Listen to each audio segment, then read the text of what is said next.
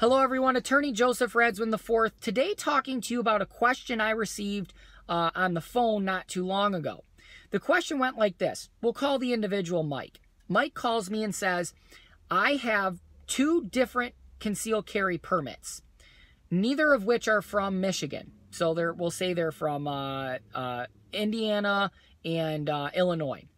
Okay? It doesn't matter. Pick a state, Florida, Wisconsin, whatever.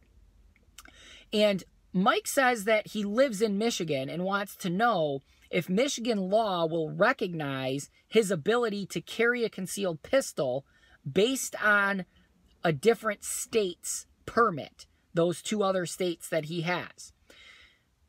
The short answer is no. If Mike lives in the state of Michigan, which in this situation he does, Michigan is not going to recognize a different state's concealed carry permit for you to carry a concealed pistol in Michigan. If you're a resident of Michigan, you need to obtain your Michigan CPL in order to carry a concealed pistol. If you would like to obtain your CPL, you can give us a call, 248-702-5282. You can message us through Facebook or through our website, radswinlaw.com. If you know someone who's in this position, tag them in the comments below, because they can be charged with carrying a concealed weapon, which amounts to a felony charge here in Michigan.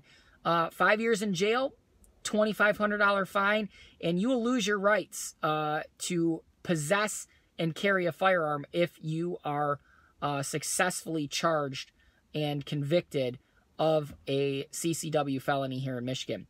So thanks for tuning in. Stay safe out there, everyone, and we'll see you next time.